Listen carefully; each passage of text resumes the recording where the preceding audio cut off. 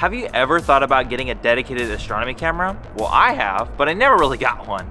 Well, that's probably because I just didn't need one. In this video, I'm going to prove to you exactly how good a DSLR can actually be.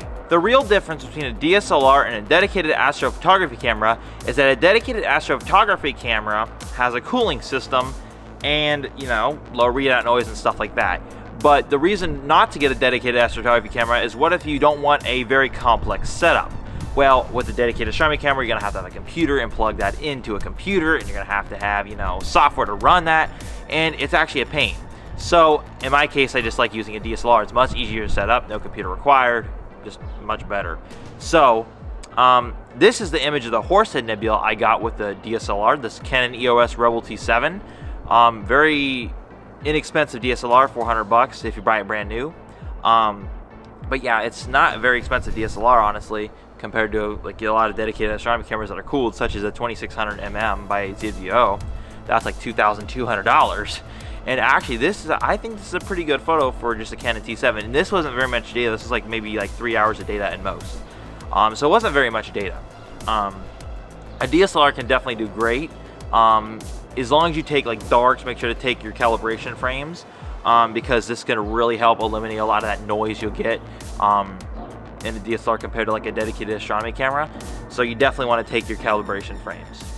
Another tip I have for a DSLR user is make sure to take data for multiple nights. So if you have like, let's say, multiple nights of clearness in a row, or multiple nights of clearness in like certain days across the week maybe, make sure to take advantage of those days and get as much data as possible, and then combine those data from different nights. That would actually make a really good clean image without a lot of noise, and also it'll remove a lot of artifacts as well at the same time. Another tip I have is do not overstretch your image. This is a big one, especially for DSLR users. If I overstretch my image, you're gonna get like these weird color artifacts, and I've noticed them a lot before in like the backgrounds of DSLRs.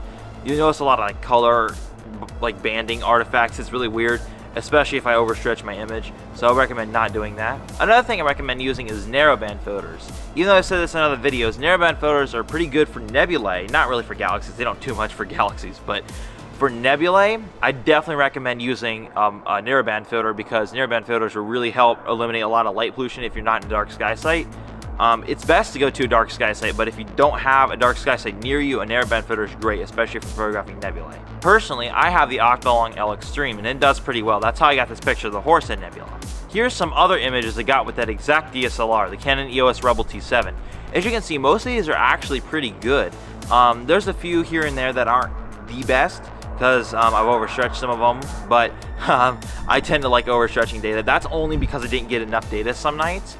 If you get, the more data you get, the more you can stretch it. So I definitely recommend, that's why I said before, get as much data as possible, even if you can, stack multiple nights worth of data.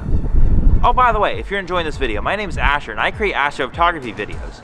All about astronomy, astrophotography tips, anything you'd want astronomy related.